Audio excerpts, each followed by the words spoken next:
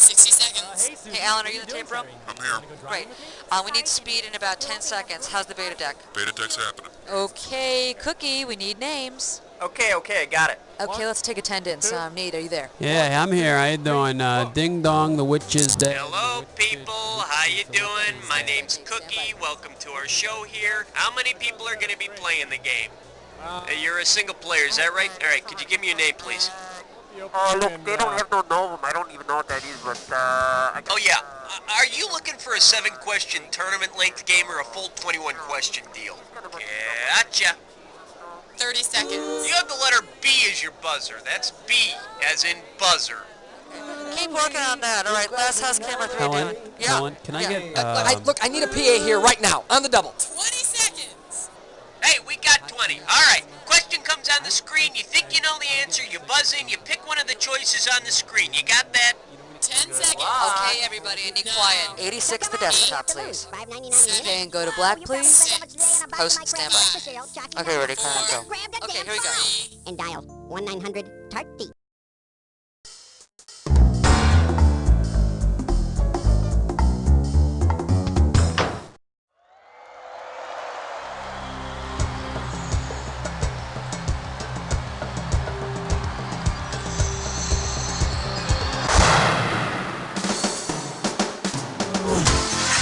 It's time for the show where high culture and pop culture collide.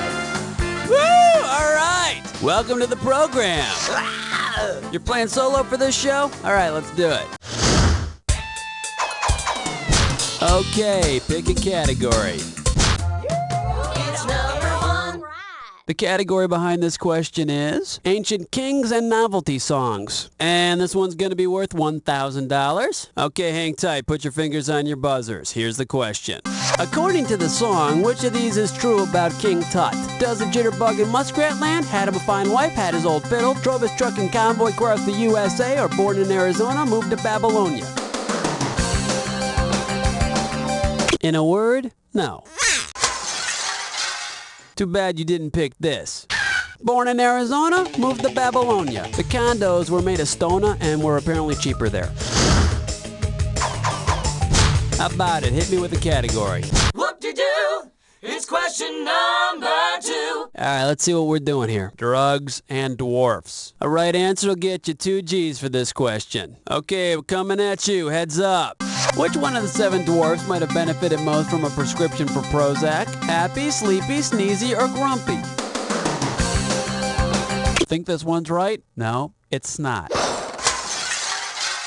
Now the correct answer is grumpy. Little guy could use a little zip. Alright, come on, hit me. We need a category. Ooh-wee! It's question number 3. The category, the old ball and chain. The amount on the table is $3,000. Okay, get yourself set, it's time. The sacred institution of marriage is symbolized on a coat of arms by a vertical stripe down the middle of a shield. What is this appropriately called? Disembowelment, agonization, crucifixion, or impalement? Impalement, perhaps the happiest moment in a new couple's life.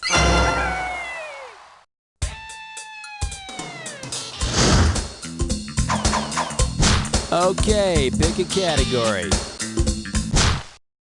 Uh-oh, mess butt tit slime chore. It's time for a Snickerclish restaurant.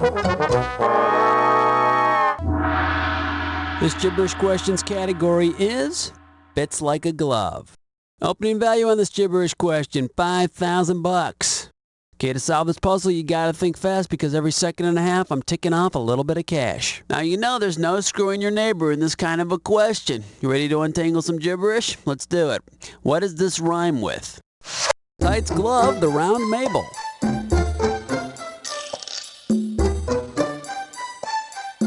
Hint number 1, these guys wore armor. Okay, let's see if you know it. Type in your answer and hit return.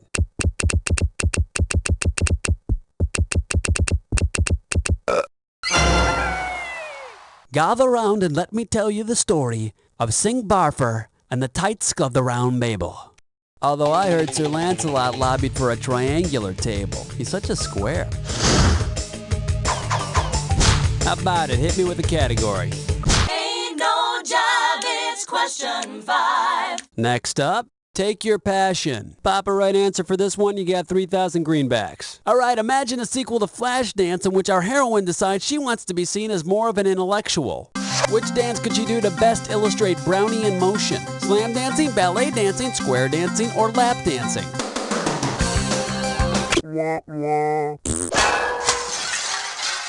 And let's see the correct answer.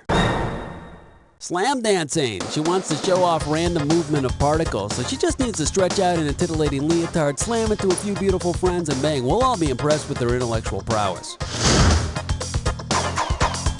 Okay, pick a category. Number 6, it's number 6, it's. This one's gonna be Barbie, the ultimate role model. Okay, shouldn't be too tough. This question's gonna be worth $1,000. Hang on tight, cause here we go. If Barbie were a human being, what would her measurements be? 40, 35, 38, 33, 18, 28, 28, 18, 29, or 33, 23, 33? 28, 18, 29. It's the new Skin and Bones Barbie for the waif look.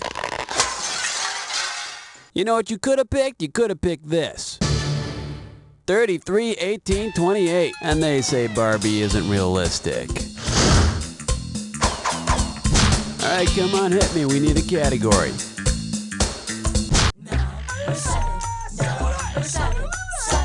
The category is, it's a great start to your day. And this one's going to be worth $2,000. Okay, let's get this ball rolling. Of the following items, which would you probably least mind putting on your breakfast cereal? Planidium, Planisol, Planarium, or Plantain? Righteous. A plantain is a fruit similar to a banana. Okay, pick a category. Wait a second. Green mountains of ice cream. Where would you find green mountains of ice cream other than the home of Ben & Jerry's in Burlington, Vermont? And the Green Mountains of Vermont, they're located in area code 802. Hang tight, kiddies! We're going on a fiber optic field trip! Okay, we're just flipping through the Burlington, Vermont phone book here and pick out a name at random. And how about Mr. Pablo Guzman? Okay, we are calling Pablo Guzman in Burlington, Vermont, and area code 802. Let's see if he's home. Trying to reach Pablo Guzman for our fiber optic field trip here. Hello? Hello, is this Pablo Guzman? Yes it is. Pablo, hey, my name is Nate, and I'm the host of a CD-ROM game show called You Don't Know Jack in Chicago, and we pulled your name at random out of the Burlington White Pages. I know this is kind of a strange call. I'm not selling anything.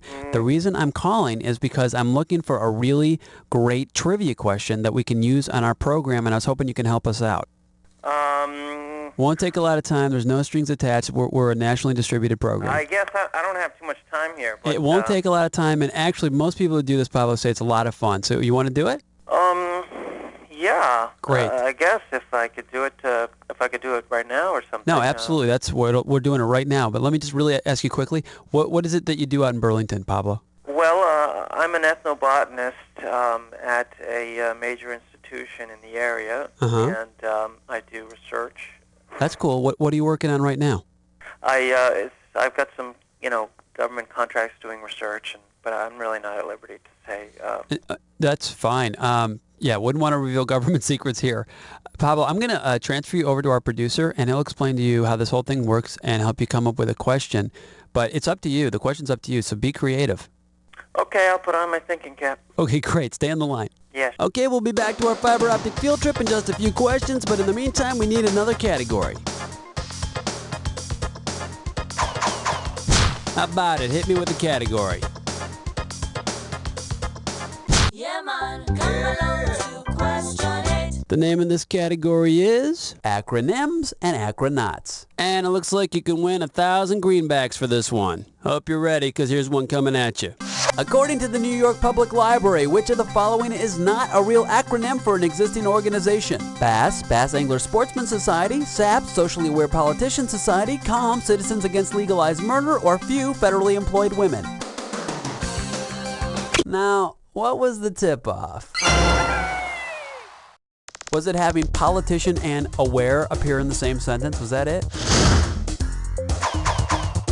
All right, come on, hit me. We need a category. Number 9. Number 9. Here's the category. Commercials and recreational chemicals. And we are talking $1,000 for this question. Okay, get your fingers ready, let's get busy. Because of its slogan, the quicker picker-upper, you might think Bounty was not a kind of paper towel, but what? LSD, barbiturates, marijuana, or amphetamines? Dude? And here's the right answer. Amphetamines! They're stimulants. That's no wonder that one waitress was able to get so excited over a friggin' roll of paper towels. Okay, pick a category. Question number 10. The category behind this question is French dictators and Swedish pop groups. Right here, $1,000 for a right answer. Get ready to buzz, cause here it comes. Alright, which ABBA song might you expect to be about Napoleon? Take a Chance on Me, Waterloo, Dancing Queen, or Mamma Mia? Waterloo, that nice little vacation spot where Napoleon got his butt kicked. And coincidentally, I think Napoleon's middle name was Bjorn. Go figure. We've got 10 questions down, and for 10 more, we're going on to round 2. Now pay attention, because all the questions in round 2 are worth more money. Let's do it. All right, we're back to our fiber optic field trip. We've got Pablo Guzman on the line from Burlington, Vermont. Pablo, you there? Yes, I am. All right, hold tight. Here we go. 11.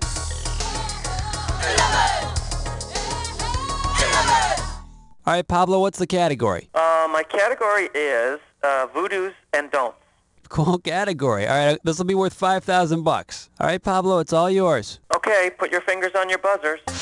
My question is, what role does zombieism serve in Haitian voodoo religion? My possible answers are, number 1, relaxation, number 2, capital punishment, number 3, entertainment for the aristocracy, number 4, to alter weather conditions. Pablo, what would you say to capital punishment? Congratulations, you picked the correct answer.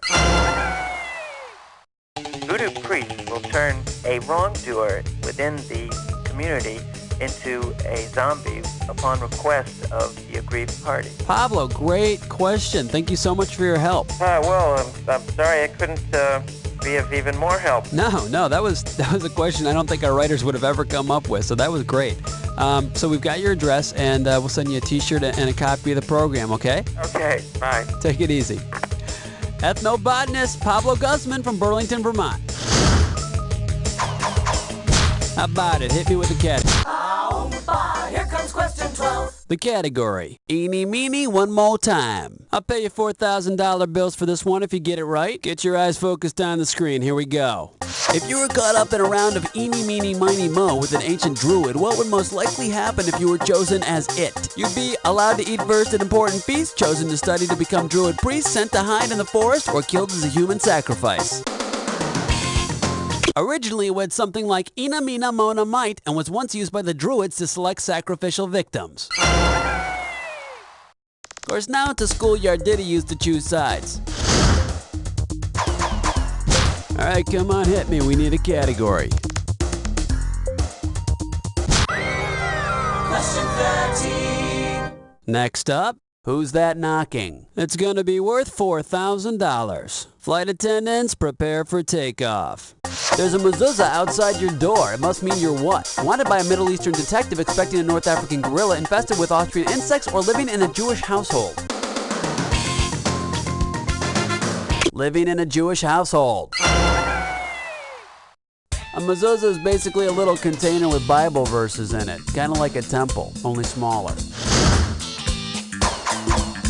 Okay, pick a category. 14.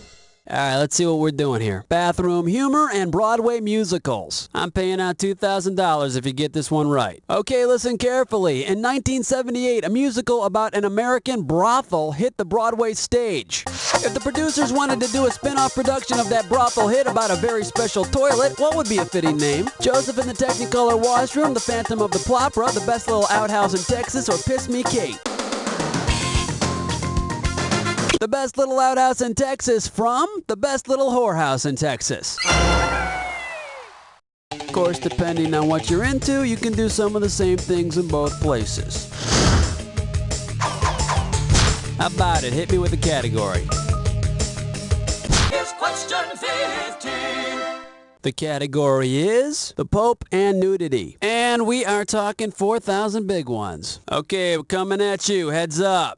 The Pope is undressing to take a soak in a hot tub. If he removes his hat first, which vestment will he be removing? The chasuble, the cassock, the ratchet, or the mitre?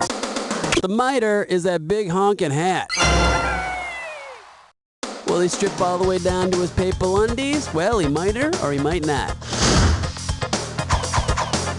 Okay, pick a category. Question number 16. And I like it too. This one's gonna be Morning at the Disco. And if you can figure this one out, I can pay you 4,000 bucks. Hang on tight, cause here we go. In which of these tear-jerking 1970s classics did someone not die at the end? Wildfire, Run Joey Run, Mandy, or Don't Be a Hero? Wrong. Joey didn't run fast enough. Joey's girlfriend gets offed by her dad. In case you're curious about the correct answer, Mandy. The only people dying in this song were the ones listening to it. All right, come on, hit me. We need a category. Skiddly-bop-doo-bop-doo-wop, 17. The name of this category is Slippery When Wet. You get this one right, you got 2,000 bucks coming at you. Hey, how closely do you really examine condom packages? Of the following, which is the only word that cannot be formed from the letters in the word lubricated? Crab, date, tuber, or trick? Trick. There's no trick in lubricated. However, 9 out of 10 prostitutes surveyed said tricks should be lubricated. Okay, pick a category. 18. Wipe the slate clean. Number 18.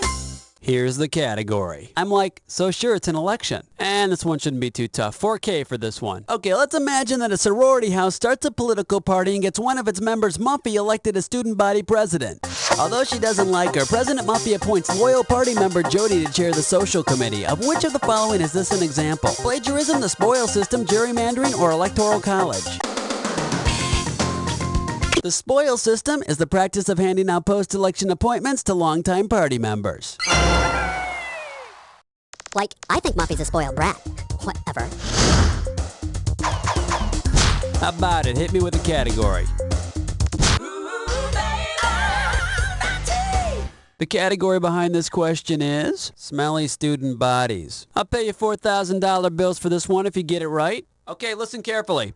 They're having student body elections at James Buchanan High. Horseshack wants to get elected, so he gets Cotter to get Woodman to rearrange the voting district so that the sweat hogs are the only ones in the district in which he's running. What is this called? Red herring, gerrymandering, jurisdiction, or the electoral college? Gerrymandering. Changing political districts to favor one candidate over another. Okay, pick a category. Question number 20. Alright, let's see what we're doing here. Get smart and phalanges. And this one is not going to be easy. $6,000. Okay, let's get this ball rolling. Max is kidnapped by chaos agents who break one of his digits every day for a fortnight. At the end, how many unbroken digits does he have left? 3, 6, 13, or 86?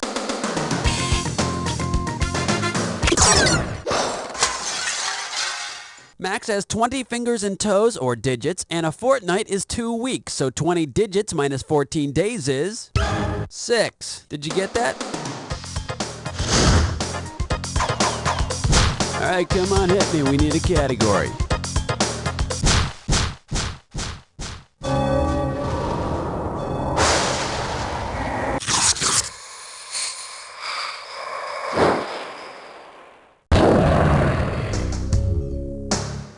Jack attack time. Soon as you... Oh, you already got the rules down, huh? Let's not waste time. Match on this. Stop, or I'll shoot. Okay, this is it. Final round. Let's see what you can do. Begin the attack.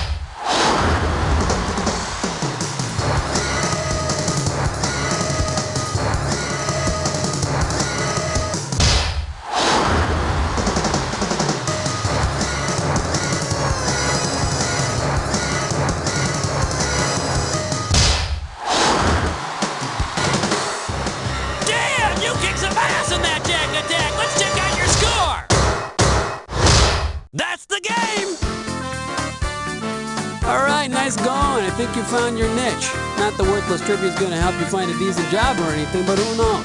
But I'll tell you what I do know. You don't know Jack. Hey, Cookie, what's the deal with the contestants now? Alright, if you want to play again, you just gotta let me know whenever you're ready, okay? Are you looking for some hot conversation tonight? I sure am. My name's Chalky the Chipmunk, and me and my sexy rodent friends are waiting for your call. Just pick up the phone and dial 1-900-TARTY. I would like to talk to you while I play with my nuts and acorns, but I can't do that unless you call. So come on, what do you have to lose? $5.99 a minute? Whoa, you probably spent that much today on a box of my crappy breakfast cereal, Chalky Num Nums. So just grab the damn phone and dial 1-900-TARTY. We'll have a chucktastic good time. Under 18, make sure your parents aren't home before calling. Hey, Susie, what are you doing Saturday night? You want to go driving with me? Sorry, Jimmy, but there won't be enough room in the car for you, me, and your zit. Hey, Bumpy Chick. Hey, that chin needs some road work. What'd you do? Wash your face with a golf cleat? This looks like a job for new Spackney. Spackney? What gives? Spackney! It's spackle for your acne. Flesh-colored mortar that you apply with our new neon spatulators. It's waterproof, windproof, flame retardant, and scum resistant. Spackney, it'll smooth you out. Spackney works better than grout. Spackney, say adios to your acne. Also available, Backney for your stubborn back acne, and for those really hard-to-reach places, try new Crackney. When you want the best but don't want to spend the most, come on down to the organ bin. Excessive smoking and drinking got you down? Not a problem. Liver crawling with billions of deadly microbes? Don't worry about it. We got livers, we got kidneys, we got lungs, we got hearts, corneas, we even got a pancreas. Hey, they said it couldn't be done, but we did it. Want a baboon heart? We got them. Cross-species transplants, llamas, baboons, pigs, great buys on bovine heart valves. Hey, we give you the atria and the ventricles. If you come today, we'll throw in a free supply of immunosuppressants with each organ. So head on out to the organ bin. Have a heart. You've climbed the ladder of success as high as it will take you, and you deserve a chair, no, a throne that is worthy of your upper esh tush. Executhrone. Made from the finest Corinthian leather and hardiest Chinese porcelain known to man, the Executhrone permits you to stay at your desk 24 hours a day, so you won't lose those important business calls if nature should happen to call. Hello? No, that's not what I said. I said sell. Marge, get in here. I need you to take a letter. Man, I shouldn't have eaten that pot roast for lunch. Good thing I've got my Executhrone. Thanks, Executhrone. The Executhrone, for when you're too busy to do your business anywhere else.